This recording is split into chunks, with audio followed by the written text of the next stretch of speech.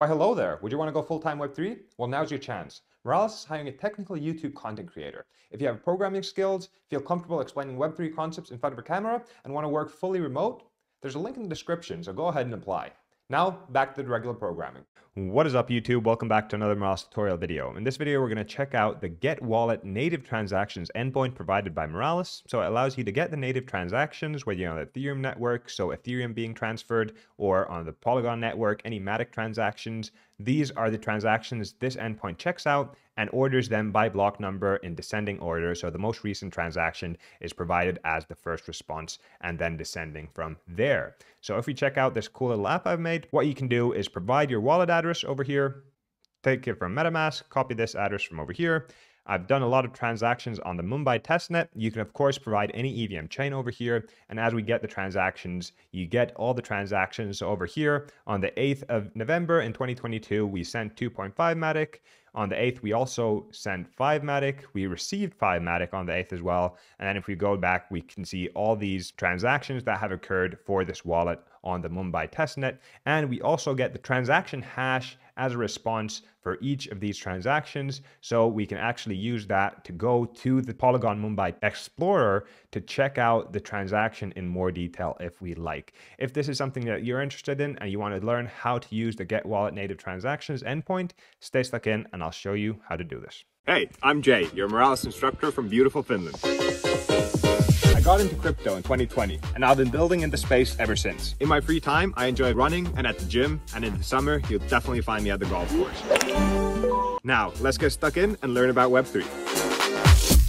Rightio, getting started here in our documentation, we're on docs.moralis.io. We've selected the API reference tab, and in the sidebar over here, we're looking into the transaction API, which has two endpoints, get transactions by wallet and get transactions by hash. So if you know the hash number of the transaction, you can also get the transaction details, but we're just looking at all the native transactions for any specified wallet for a specified chain. Like it says over here, get native transactions ordered by block number in descending order. So the latest transaction, so if, for example, on Ethereum network of Ethereum being transferred will be the first object in the response, and so on and so forth. On the Polygon network, any Matic transactions will be included in the response. Now, looking at the parameters this endpoint takes, it takes an address, which is required, so the wallet you want to check out. Then the chain is by default set to Ethereum, but you can choose between any of these EVM chains to get your desired network. Now, if you're on a local dev chain, this is where you have to put your subdomain, but that is kind of a niche use case.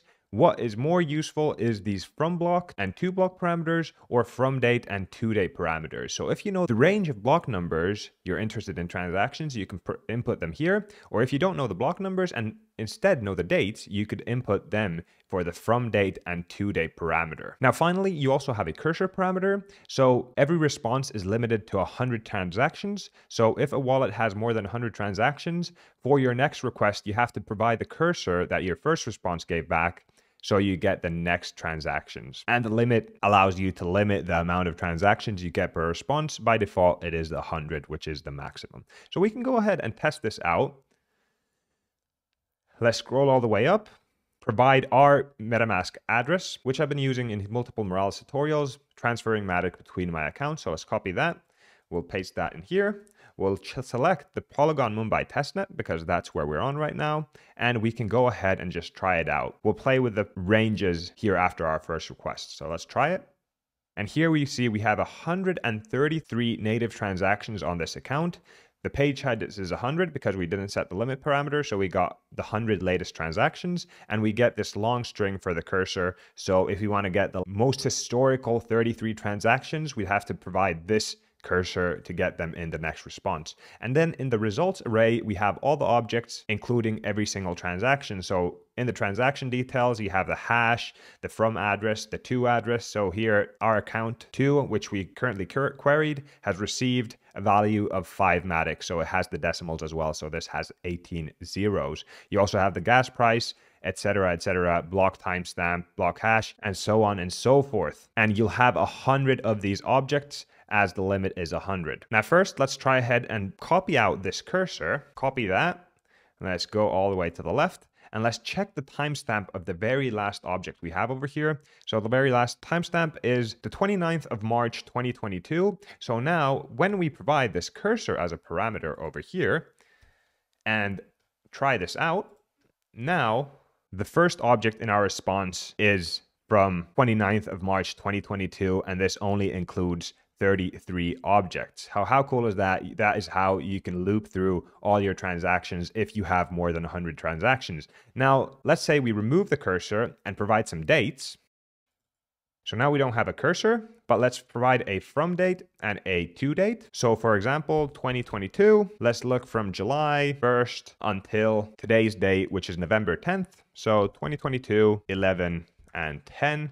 And now if we go ahead and run this, now we should get a response of only 59 transactions, as the latest one is our latest transaction, which we did on the 8th of November. But if we go all the way back, this happened on the 12th of July. So between the 1st of July and the 12th of July, I didn't make any transactions. And this way you can limit your response to only the date ranges you're interested in.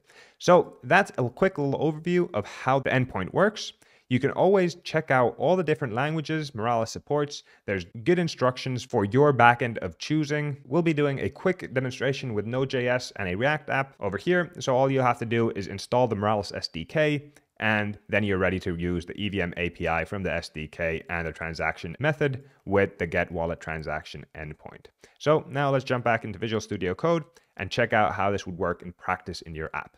All right, so I've opened up Visual Studio Code and I have this repo called getTransactions. We have a backend, which has our Node.js Express app, and when we have a front end, which has our React app. Let's first take a look at the backend where we set up our API call. So it's in the index.js file, a very simple Express app, only including one endpoint at the transactions path TXS. So whoever's making a request to this endpoint, we're checking out what their query parameters are, and then we're firing up the Moralis EVM API Attractions getWalletTransactions endpoint, and we're getting from the query the address that was sent and the chain. So in our React front end, we have to send the wallet address we're interested in and the chain. You could also add here the blocks, the dates, the cursor, and the limit if you'd like to. We've just kept this simple, and we're looking at a specific wallet on a specific chain.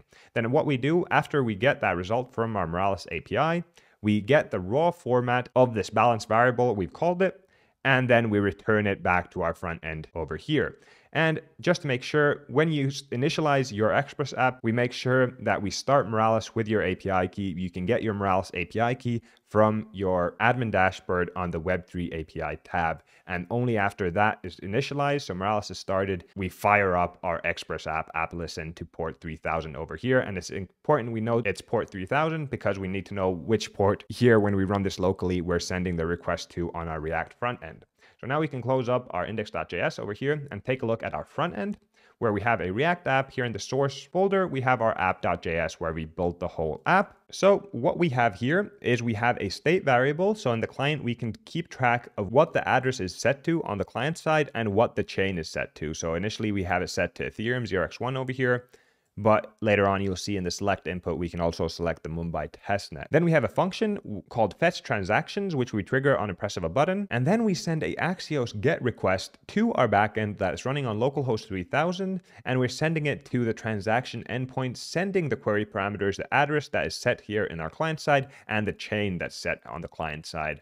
And this way, the response we get will be the transactions for that specific address on that specified chain. And then we set our transaction state variable to the responses data.result. So whatever the response from our Moralis API, that will be set as our transactions variable here in our React front end.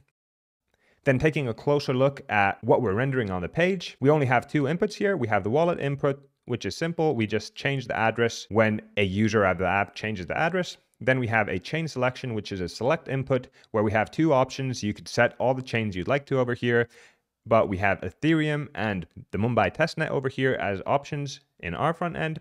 And then we're just rendering the results. So as long as we've actually made the call to our backend and have a transactions variable here in our React app, we'll go ahead and map through the results array and present this data over here. So let's go ahead and fire this app first, so then it'll be easier to explain what we're returning over in our front end.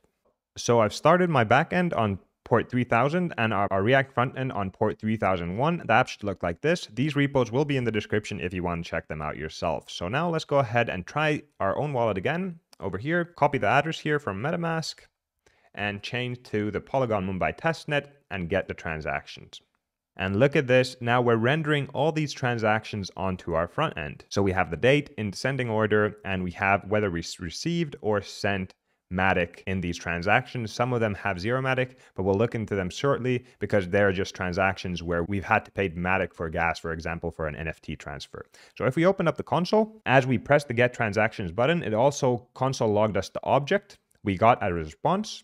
And when we look into the data and the result, you see here we get the cursor, the page size, and the results array. And here in the results array, we have all these details. So we have the block timestamp, the gas price, the from address, to address, and at the bottom we have the value that was sent. So all we're actually doing here is we're getting the first 10 characters of the block timestamp, presenting them over here. Then we're checking whether the from address is the same as the wallet address here in our client. If it is, then we render a send. If it's not, then we render a receive. And then we're just dividing the value by the decimals to get the amount of matic that was transferred. And as you see, it's a link. So because we have the transaction hash, we can always direct to this transaction on the Polygon Mumbai Explorer. So if we click it, it opens up on Mumbai Polygon transaction, and we append it with the transaction hash. And this shows us our transaction from 05xDAD to 04xD, and it's the 5 matic.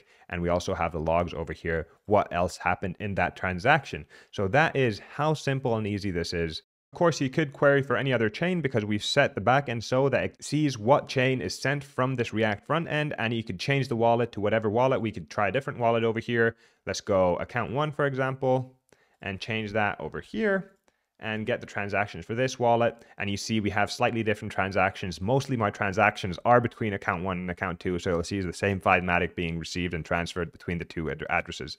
And like I said over here where we have 0 matic, if we open this on the Polygon Explorer, we see this transaction was actually a token transfer of a non-fungible ERC721 token. And the native transaction was just the transaction fee that was sent over here was very low in matic. So that is why it's being presented as 0 matic transaction over here. So I hope you enjoyed this little tutorial on getting the native transactions for any wallet on any EVM chain. I hope you put this to good use, and I'll see you in the next one.